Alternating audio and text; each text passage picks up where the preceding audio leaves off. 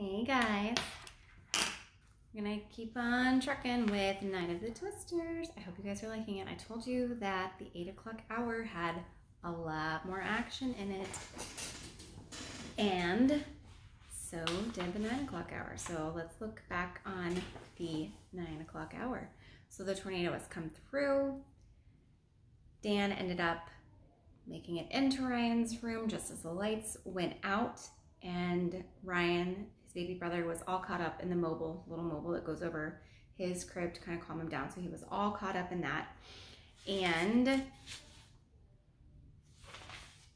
he's scared. He's actually really feeling very, very scared, not knowing where anybody is. So he makes it down the stairs with Ryan, and the boys get downstairs into the bathroom and they hear things moving around upstairs, and Arthur's like, "Oh, look, your mom's home. Let's go talk to her." And Dan knows that's not mom upstairs. He knows that that is the tornado that is pushing and moving everything in the house around upstairs. So they get under a towel or under the blanket, try to protect themselves as best they can. Then Dan hears his dad's voice in his head, and it's saying the shower is the safest place. If there's ever a tornado, you need to get in the shower. The shower is the safest place. So Dan gets Ryan and drags Arthur, and they all get in the shower, and they're huddled together under the blanket. And Ryan, the baby brother, ends up finding Dan's hand and just kind of clutching onto his fingers. And Dan felt really close and really connected to Ryan at the time, and it was almost like Ryan was trying to make Dan feel better. He knew that he was scared and trying to make one another feel better, so that was nice.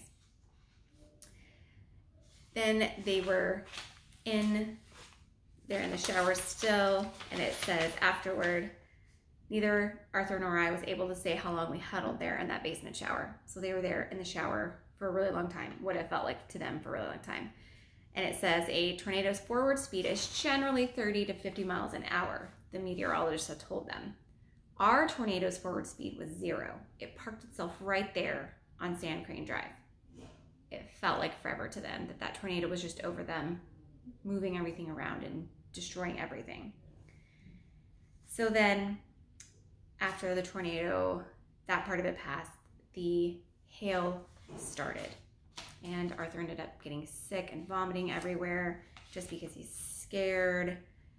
Then everybody starts worrying about everybody else. Dan starts worrying about mom and what happened to her. Arthur's worrying about his mom, saying she would never go into the basement. She doesn't do this the right way, and he's concerned, and everybody's worried. So that's really about the end of it. They are there in the shower. They're looking up into the rain. So what used to be the house above them is now just the sky, and they're just looking up like this, blinking as the rain is falling onto them. So this one is not called 10 o'clock hour. This is called the next hour or so. We were soaking wet and getting colder by the minute. Already water had risen 2 or 3 inches in the shower. I knew we couldn't stay there much longer. Ryan needed dry clothes, and I had to find mom. "Listen," Arthur said, now that things had quieted a little. "Do you hear water running?" I'd been hearing it, water gurgling and splashing onto the cement floor. "Pipes are broken," he said.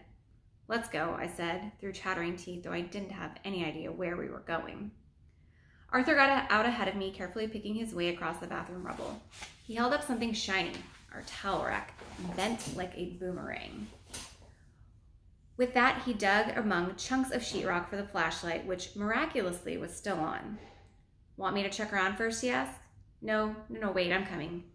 I got stiffly to my feet and shifted Ryan so that he wouldn't brush against the jagged edge of the shower door. "If the stairs are clear, we can walk right up on like always." Ryan patted my face. He was so glad to be up and moving just like I was. The first shock was Arthur's because he had the flashlight. When I pushed into the doorway beside him, I caught my breath.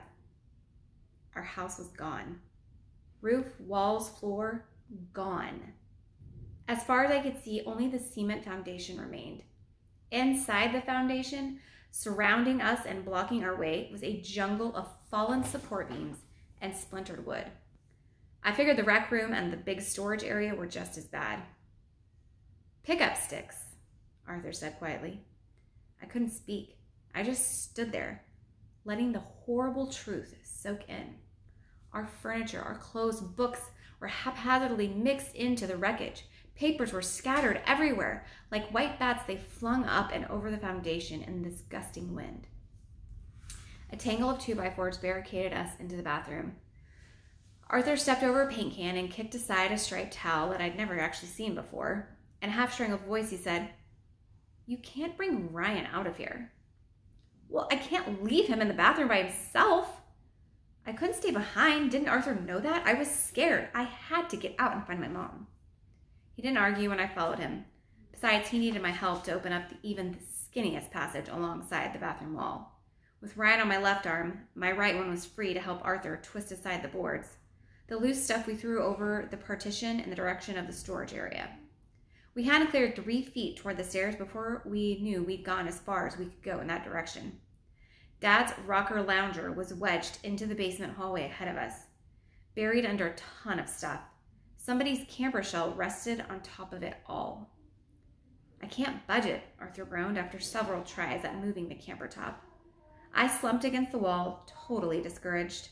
"The stairs are buried too," I said. "They'd have to be." Arthur climbed up onto the arm of Dad's chair. He covered the west foundation from one end to the other with the flashlight. "Gosh, Dan, look at that!" Outlined against the black sky, the northwest corner of our house, the only one still actually attached, sagged freakishly toward each other. I thought of skin flaps curling over a womb. It made me sick to look at it. "Ryan's room," I said. "The bunny wallpaper." As much as I wanted my mom and dad right then, I was glad they weren't there to see all I was seeing. They loved our house just as much as I did. Ryan shivered and drew up his knees. Suddenly, I had an idea. "Arthur, could we climb out over that pile of bricks on the other side?" He shone the light onto the avalanche of buff-colored bricks along the west wall. "Well, how do we get there?" Just then, a low, moaning sound raised hackles on the back of my neck. Arthur jumped off the chair. We froze. The noise rumbled to a crescendo right over our heads, making us jump when it crashed. Thunder. My Lord, it was only thunder. "Take Ryan a minute," I said, recovering enough to trade him for the flashlight. "I'll be right back." I left them at the bathroom door and snaked my way along the hallway heading north, ducking and burying under debris when I had to. If I could just get to that brick pile. Glass crunched underfoot with every step, and I kept getting snagged by things I couldn't see. Once I fell and dropped a flashlight in the water. I scraped myself good, trying to get to it again. The biggest hurdle was a mass of wet carpeting, gold shag from our living room, or maybe the upstairs hall. I pushed against it. It was too soggy, too heavy. I'd have to crawl over it. "Ow, ouch, ouch," I cried as something gouged me in the leg. "Are you okay?" Arthur yelled. "I'm okay," I answered back. Glad he couldn't see my face. My jeans were ripped and I was bleeding, but the wound wasn't mortal, as Arthur would say. I kicked viciously at the board with the ugly nails sticking out. How in the world would we get Ryan out without hurting him? The basement was a stupid obstacle course, a death trap. I stood there a minute, breathing hard, wondering what to do next. It was raining again and I was shaking from the cold, from being so scared. The top of my hands stung with scrapes and blood trickled down my leg. Were we trapped? Of course, there was always the bathroom standing on the toilet on the outside wall. We could probably help each other out, but then what about Ryan? Could we hoist him up or something? And in the lightning that tore across the sky every few minutes, I could see the clouds were still low and boiling. I didn't know if we'd be safe anywhere, even if we got out. I wanted my mom and dad so much. And I wanted Minerva. I swung the light around, probing the dark recesses for 2 bright eyes. I shot the beam higher up, remembering how she hated water. "Here, kitty," I whispered. I tried using my high kitty calling voice, but my throat closed off. In my heart, I knew it was no use. She was gone. No way could a lightweight like Minerva survive a tornado. I slid down on my heels, pushing my face into the wet carpet. I don't know what to do. Hot tears squeezed out of my eyes. What in the world was I supposed to do? From somewhere came the wail of sirens, dipping in and out of the wind. At first, the sound made me feel worse than ever. Death. Fire. God help us. Then my head jerked up. Sirens! That meant there were people alive out there. Someone was coming to help. Were the police cars? Were the ambulances? I cannot give up now. Dan, what are you doing? Arthur called, and I remembered I'd left him in the dark. I think I could smell gas. I straightened and sniffed. My nose was too clogged up. I couldn't smell anything. I sniffed again. With gas escaping, we could have an explosion. We could be gassed just by breathing. Whirling around, I snagged my other leg, but I didn't stop. I just went crashing back to where Arthur and Ryan were waiting. We can't get through, I said, with fresh panic. Can you smell gas? I can't tell, but there will be gas leaking out if water is, right? Ryan was stiffening and throwing his head back, going, ah! The crying would start any minute. He's blue, Arthur said, jousting him up and down. Can't we find something dry to wrap him in? That, on top of everything else. My mind was thrashing so bad I couldn't think straight. Wah! Ryan cried. All of a sudden, I remembered the stack of towels Mom kept under the sink. I could wrap him in one of those. I pushed Arthur, knelt, wrenched the cupboard open enough to reach one hand in, and pulled out a towel. It's dry, I yelled, thrilled to have something go right. We couldn't lay Ryan down on the countertops, which was covered with broken mirror, so Arthur sat on the toilet seat and held him. I left his undershirt on, but worked his wet diaper off over his hips. Then, with Arthur's help, I got the towel around him twice. I held him close, rocking and shushing him the way I'd seen Mom do it. He snuggled into my chest. He didn't know it, but he was warming me just as much as I was warming him. In the meantime, Arthur was doing the thinking for all of us. Hey, I have an idea, he said. I never got to hear what it was, because just then a light appeared overhead, bobbing up and down with someone's footsteps. Coming closer, the light swept over our heads, across the west foundation, onto the sagging walls. Help! Arthur yelled at once, too close to Ryan's ear, and the baby screamed. We're down here, he yelled again. Arthur? Dear God, is that you? Hope shot through me like an electric charge. Arthur was jumping up and down. Mama? No, it's me, Stacy. Arthur shot the light straight up in the sky, waving it around like a beacon. Seconds later, remember, Stacy is his sister, older sister. Seconds later, Stacy was looking down on us from above, and we were lighting up each other's faces, which didn't need lighting up at all. We would have glowed in the dark. We were all so happy to see one another. Where's Mama? Is she okay? What about... Everyone's okay, now that I've found you. For the first time, Arthur burst into tears. Big sobs racked his body. He couldn't have held them back if he tried. We were so worried, Stacy said, half sobbing herself. We tried to get you on the phone before... I thought you were all dead, Arthur gulped. I didn't think you'd go downstairs. Oh, Arthur, we didn't. There wasn't time. Mama tried to get everyone under the big bed, but she and Ronnie and I wouldn't fit. We had to flatten out on the floor. It was awful. We were lying there holding onto each other. Arthur, Ronnie Bay got sucked right out of the window. I gasped. I tried to hang on to her, but I couldn't. I couldn't do anything but scream. Stacy, is she all right? She is. It's a pure miracle. It threw her into the Weingart's bushes and knocked her out. Stacy wiped her face, her hand shaking so hard we could see it from below. Mama thinks she doesn't even actually remember it. I shuddered. I could feel that sucking tornado all over again, and I could see Ronnie.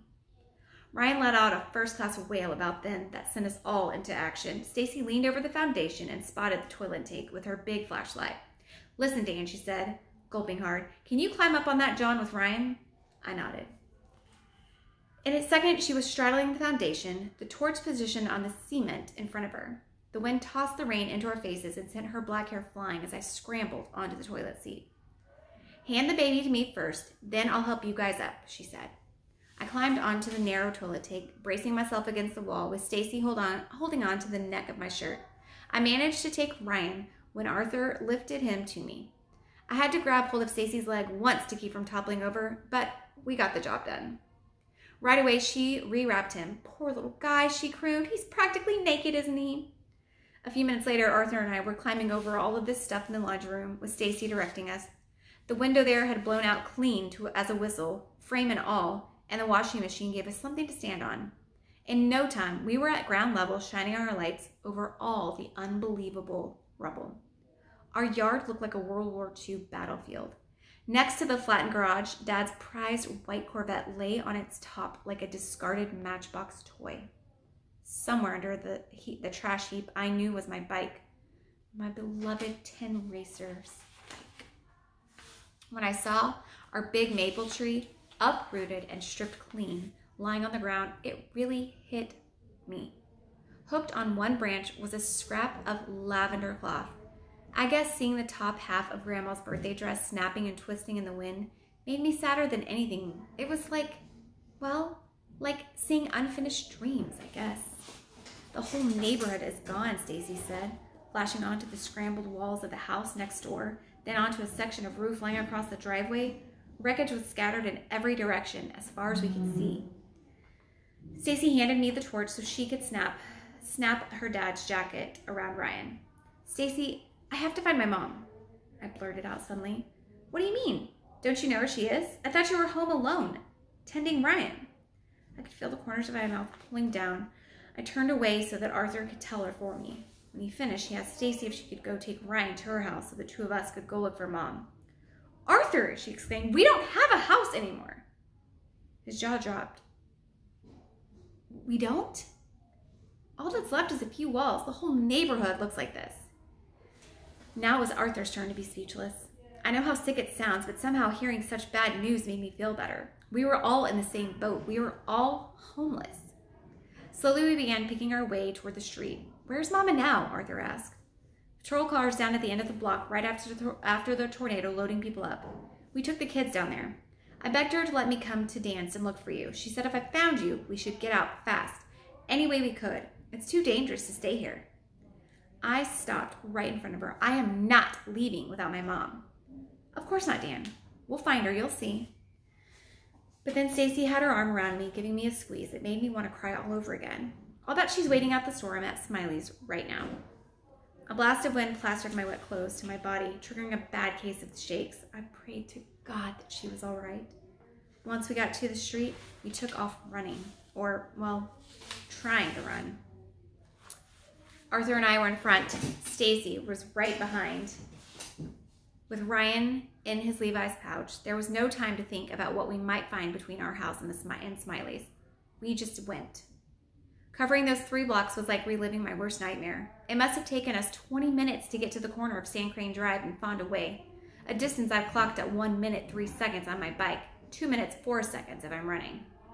Remember those dreams where you're frantically trying to get away from someone and you can't move? In mine, it's always these great hulking linebackers in big black jumpsuits who all tackle me at once. They won't let go of my legs, so I have to keep dragging them along. I'm yelling and screaming the whole time, but nobody ever comes to save me. Finally, I wake up in a sweat just as they're ready to bash my brains out. That night, rain-soaked, shaken by thunder that rolled across the sky like kettle drums, I kept telling myself this was only another nightmare. Pretty soon I'd wake up and laugh because none of it was true. But I knew I was feeding myself a lie. The truth was just too terrible, that's all. Everything on Sand Crane Drive was destroyed. And getting to Smiley's place fast was exactly like trying to escape a bad dream.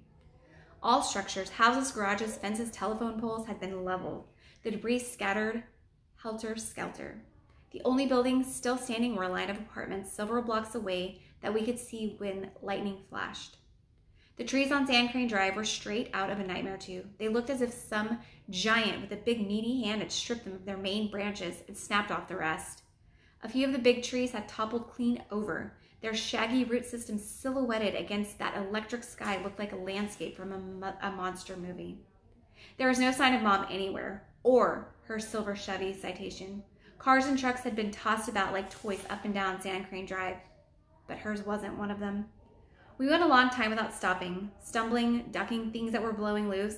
I fell a couple of times. We were so intent on sweeping both sides of the street with our lights, we sometimes crashed into each other in the dark. Mom! Mom! I tried yelling at first, but the wind just shredded my words. She would never hear me over that howling, spitting storm. Once my heart leaped, I thought I saw her. and someone thin wearing jeans hanging on the back door of a van. When a man and a boy appeared, I recognized Jason Miller from school, and I knew the lady wasn't my mom, but his. They shone their light at us, and Jason's dad yelled, "Who is it?" We slowed and answered back, "Have you seen my mom?" I shouted. They looked at each other and shook their heads.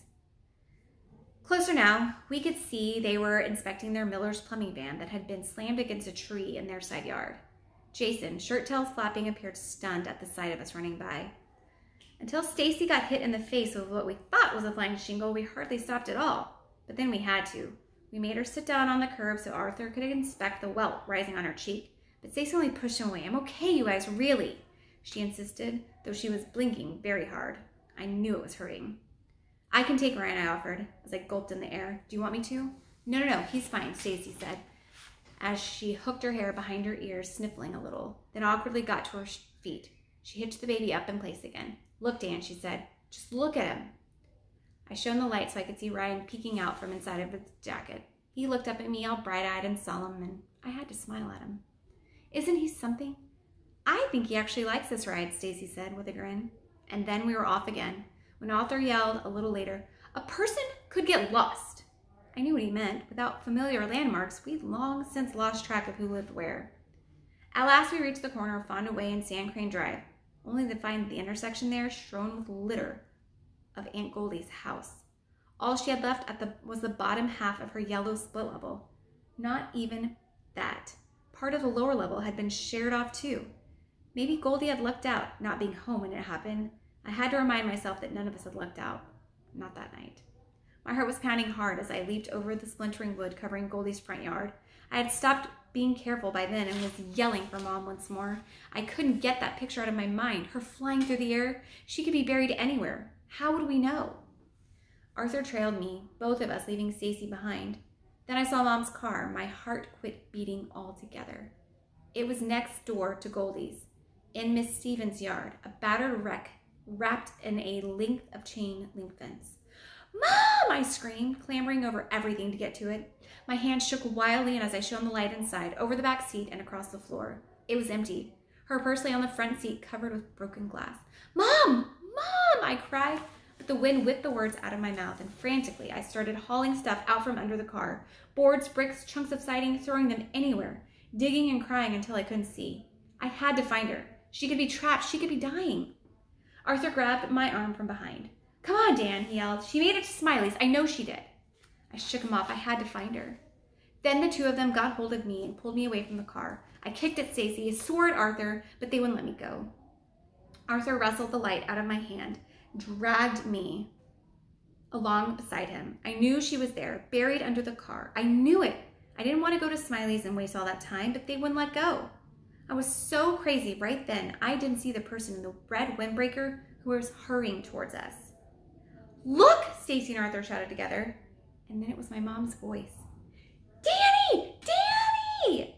Seconds later, I was in my mother's arms, crying like a baby. Arthur and Stacy were crying too, but Mom and I were the ones making the most noise. You can't imagine how I felt right then. We all had our arms around each other next. Mom was kissing everybody, including Ryan, right through the denim jacket. I figured then that nothing else mattered. You can do without all things. Your house, bike, your room, a whole city of people, if you have the ones that you love. Stacy, Arthur, and I got into each other's way, trying to explain what it was like at our place and the Darlingtons all over Grand Island for all we knew. We snuffled and wiped our faces on our sleeves. Even Mom then smiled through our tears and hugged some more. It was really something. All right, guys, that is not the end of this chapter, but it's a long one, and we've got kids coming back in the room. So I will finish this up in just a minute.